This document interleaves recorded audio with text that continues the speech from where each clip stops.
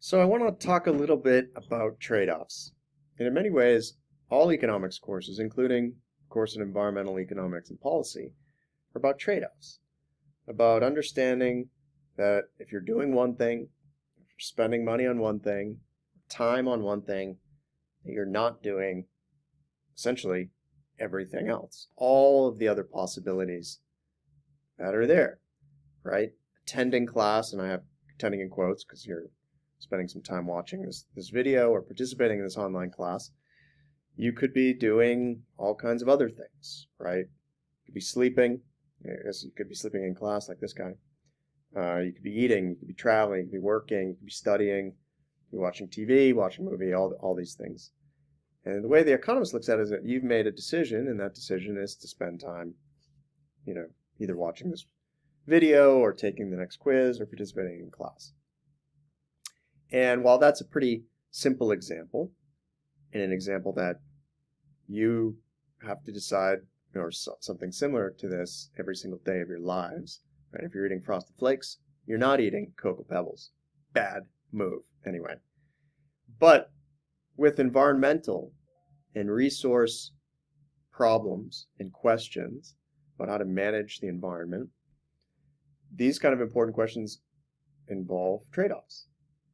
And one of this next question that I'm asking, what is the optimal amount of global warming? It may seem kind of odd, or more generally, kind of question of what's the optimal amount of pollution, right? And for many people, the knee-jerk answer or reaction is zero. And the optimal amount of pollution seems to be zero. Why would we want any pollution? Well, for the economist, in the economist's eyes, when we're talking about optimal, it's a balancing act, right? So when you're improving the environment or reducing pollution, you get the benefits associated with that. And in this class, we'll talk about, quite in detail, what are those benefits? How do economists try to measure those benefits? But the flip side is the cost of doing so, right? So if we're talking about global warming, which is the product of climate change from our reliance on fossil fuels, we're in this problem. We started this problem because much of our economy is fueled by fossil fuels, right? Or we rely on it.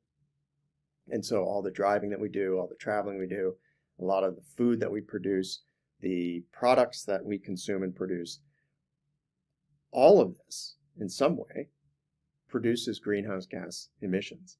And so reducing that has a cost to it, right? Now, that cost may not be as high as some people think. We can switch to renewables, and all these things are true. But it is also true that we would be giving something up. And where that optimal point is, or the sweet spot, or the efficient level, or the ideal level, how you want to call this or talk about this, is a balancing act between those costs and benefits. And so what economists' idea of optimal may be different from an environmentalist's idea of optimal, or a earth scientist's idea of optimal. Typically, we're talking about trying to maximize the benefits minus the cost, right? This cost-benefit analysis or benefit-cost analysis is, you have benefits from some policy or activity, the costs, and the difference between that net benefits. Let's try to get the biggest net benefit. And that's the idea of efficiency. And in most cases, that optimal amount or that efficient amount is not zero pollution. It's not zero greenhouse gas emissions. It's not zero particulate matter in the air. It's not zero sulfur dioxide. And it's not zero precisely because of these trade-offs, right? That at some point, the costs associated with an incremental improvement in the environment, right, are higher than those incremental benefits or those marginal benefits. And so when an economist says that the optimal amount of pollution is not zero, although it may sound jarring, in most cases, it's true.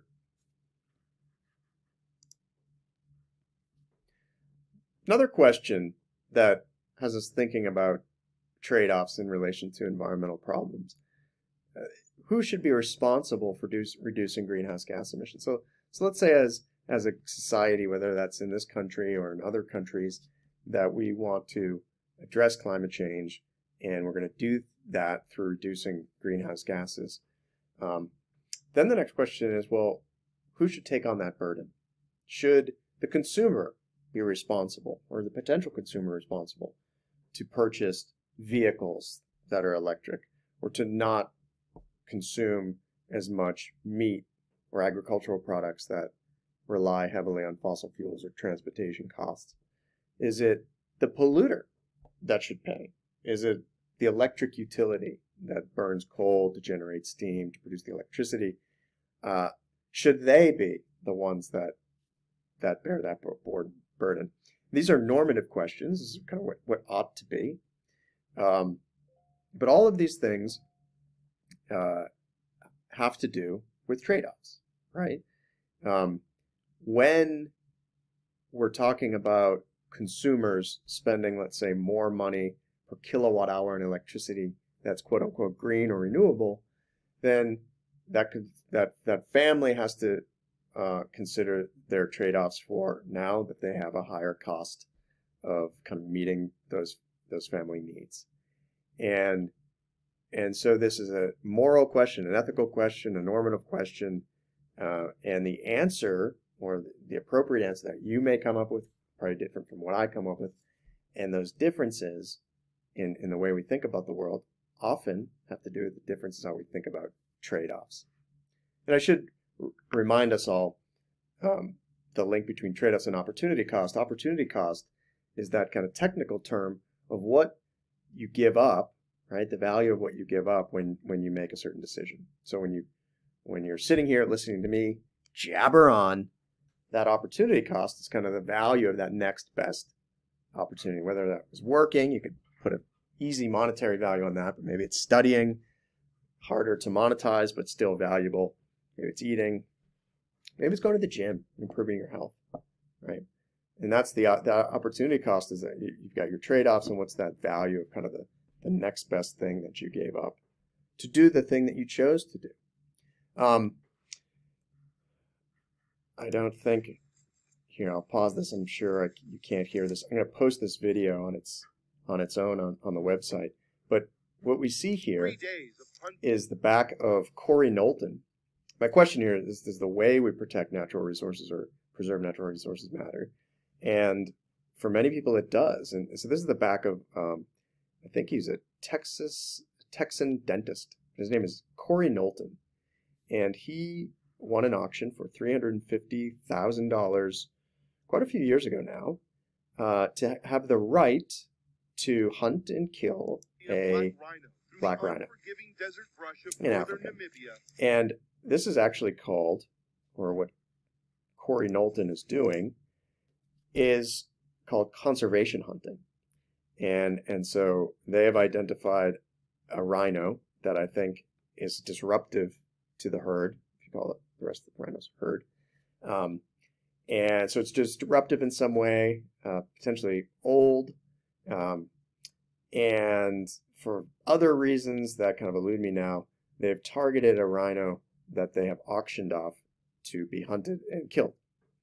And with that money from the auction, which ended up being $350,000, that money goes into conservation to help protect the rhino population, mostly from poaching.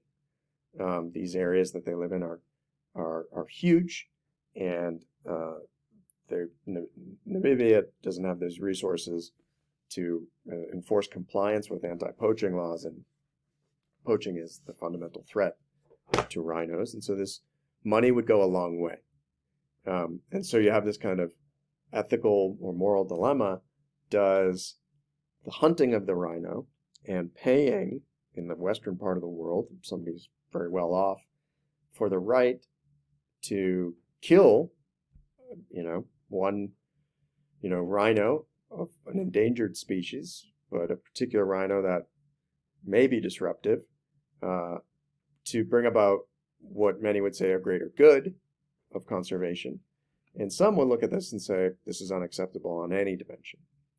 And so it does matter, right? So sometimes this idea of efficiency that economists talk about and maximizing the net benefits, we don't stop to think about. Sometimes it just matters of how we're implementing that.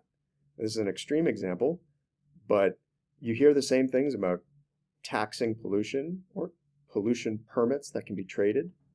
People seem to not like, a lot of people seem to not like the idea that you can trade the right to pollute. Talk about all these things in this class, but these kind of things matter. Another question related here to the African elephant is, can we put monetary values? Can we put, dollar values on environmental and natural resources? And for many people, right, they would say that these things are priceless. Of course, trade-offs, right? This is all about trade-offs.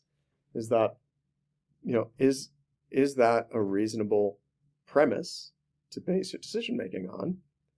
And the answer is probably no, right? I just mentioned that to protect an African elephant takes a huge amount of resources to just like protect it, let's say from human enemies, but just the amount of resources needed for them to survive, huge amounts of land that we know have other opportunity costs, right? Other opportunities for development, or schools, or homes, manufacturing, whatever. In some cases, that these kind of natural environments just happen to be sitting on other fossil fuels like oil.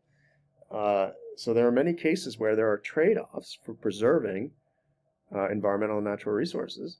And one of the things that economists help do is try to value these things, not because economists only care about money, not because economists, have to just, kind of suck the life out of everything. It's because to compare apples to apples, it's a measuring rod, a common measuring rod, to realize that if we're going to put resources into something, we'd like to know if the benefits of that activity exceed the cost of that activity, right? So if it's preservation, what's it worth to keep these elements? And so we have all kinds of different techniques to do so. You can take an entire class on that called the techniques of environmental valuation or cost-benefit analysis, more generally. But it's just to get you thinking that there are these trade-offs, right? And so sometimes, economists will come up with a value of a view, value of a clean lake, value of protecting 1,000 more units of a species, value of protecting one more African elephant. And there are reasons for that, and they have to do it with the trade-offs. So I think final slide here, I think kind of made the point. Should an old growth forest be cleared for agriculture or development? You have a picture here of what used to be an old standing tree and cut down, I think, for development purposes. It could be just logging. That there's a huge demand in the global market for these kind of old wood, and